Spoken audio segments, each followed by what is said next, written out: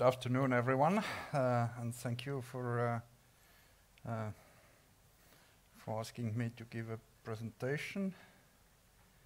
And I put my timer on, I think. Oh, don't worry. You tell me. Okay, thank you. That's very good.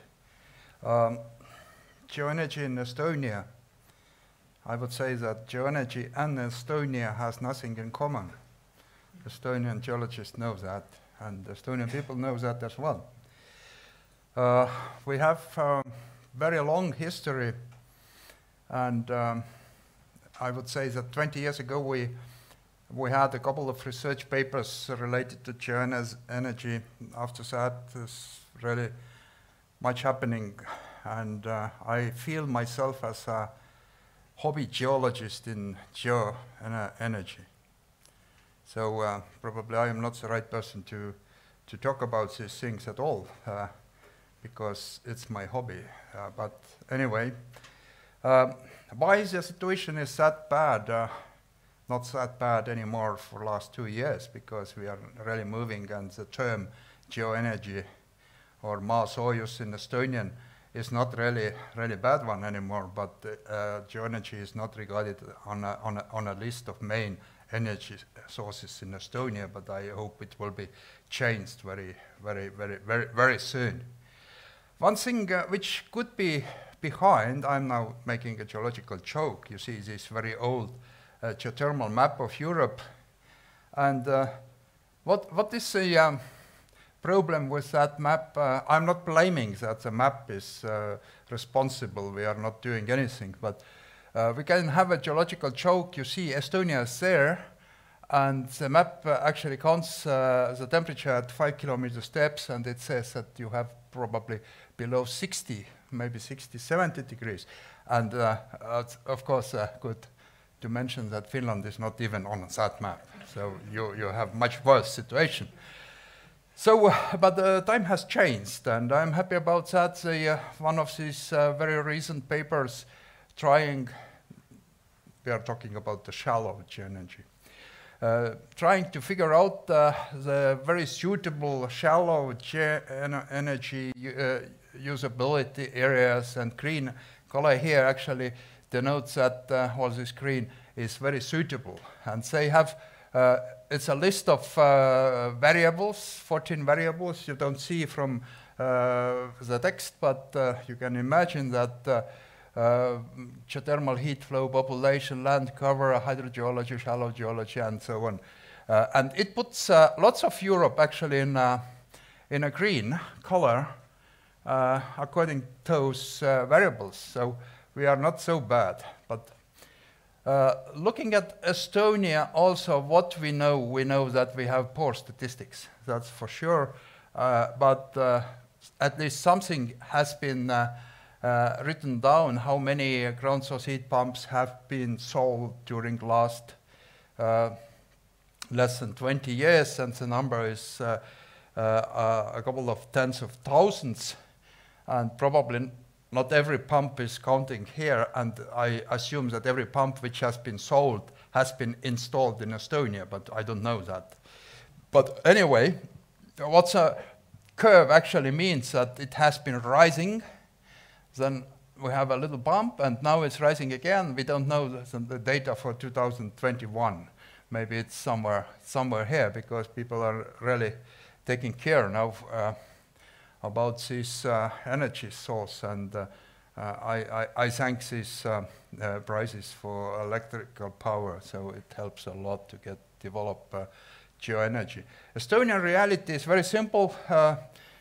Those 20,000 pumps or so are actually mostly using horizontal energy. We have now developed in Estonia, I think we have around maybe a little bit more than 100 installations which are using this open source, and we have maybe a few thousand using closed loop systems. And if you look, this is quite a recent report which actually shows the proportion of open loop systems and closed loop systems, and these the higher columns actually show this. It's a closed loop system, and very little blue color you can't see even from back seats actually indicates these open systems.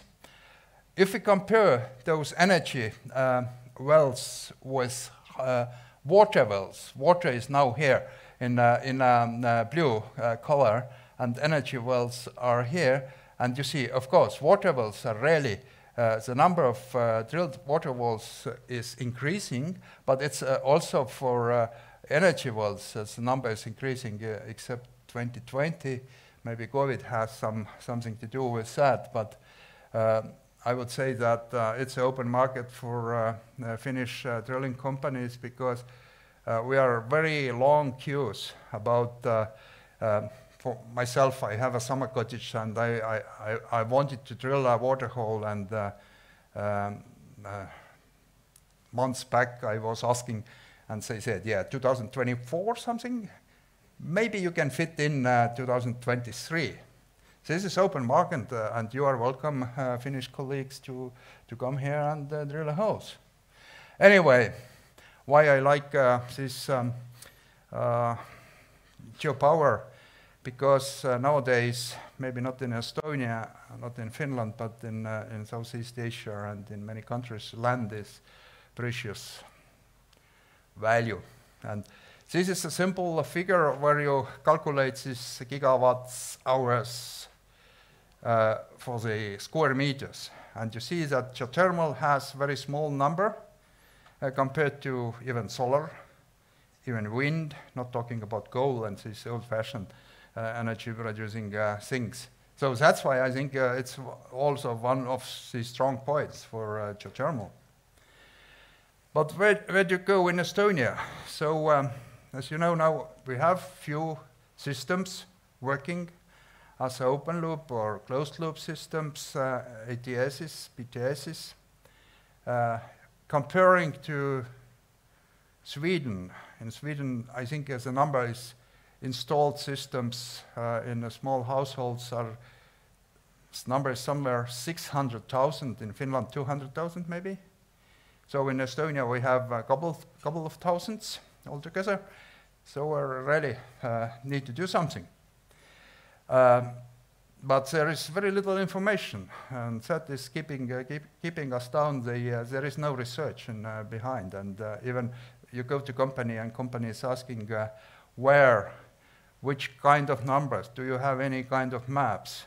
I present some maps, what we see in northeastern Estonia. We have quite good temperatures for groundwaters at 200, 150 meters. The temperatures are 20, 21 degrees, 10, 12, like that. Not 21. 21 is at 700 meters. But so this is looks like a small anomaly, and we know now a little bit about that anomaly.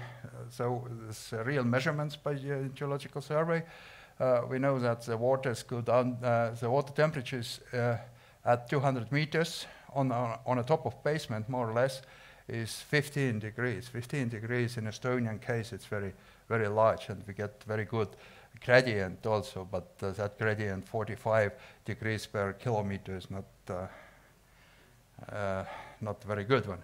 Okay, the other hole, what we drilled a couple of years ago, it's 700 meters. We have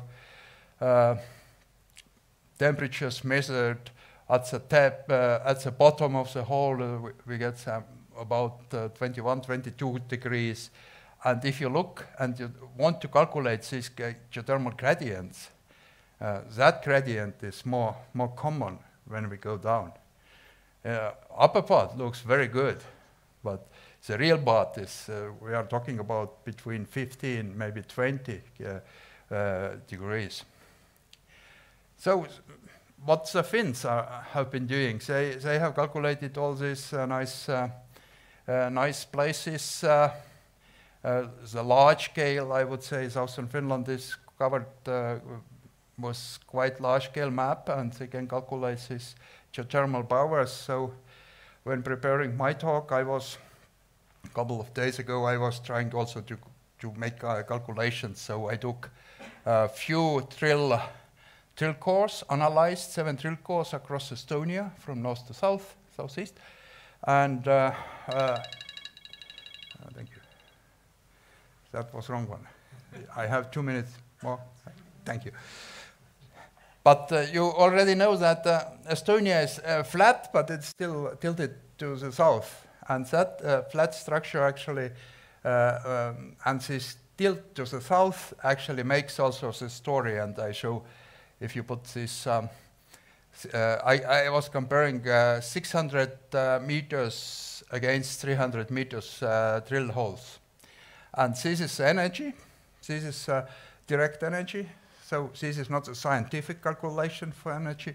Say we have around 30 kilowatts. It's a pure direct energy for 600 meters. It is enough for a small household with, big household with small spa, something like that. And 300 meters hole, you see that it's more or less, in most of Estonia, it's half of that energy, except in a very northern Estonia, where you have to drill at least 3 holes with 300 meters to get the same energy amount as 600 meters. So geology is really making a story, and but don't trust this figure so much. It's just an indication. And where we go, I would probably someone of you can read this, but I would say we should look at seawater, which is very important kind of carrier of heat. We should use more during a construction, like thermal piles are used already, but there are much more to do. When you build a new house, large house, you can put lots of things under there. And we should start looking for how to store heat. We have in many places kind of excess heat, and that excess heat is not dealt with. And what I suggest for officials, we need this first hole, 2-kilometer hole, at least for testing. And also for administrators, officials, when we start talking about geothermal, please think about in categories of 5th generation of heating and cooling systems, not that one which was 25 years back. And I think I finished. Maybe I broke a little bit. No, you're fine. Thank you, Alvar. I'll even allow one question. Who's the lucky person? Nobody wants to take it. No luck. Yes. All right. Thank you very much. Thank you.